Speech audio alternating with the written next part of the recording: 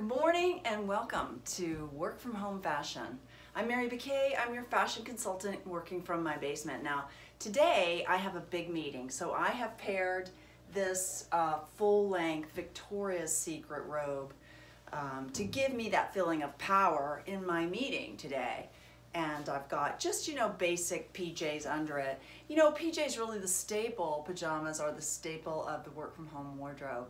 So, and if I feel like I need a little more oomph in my meetings that are gonna take place today, then you know what, to get that extra power, I'll just put on my power necklace to really help me be that full, strong businesswoman that I am.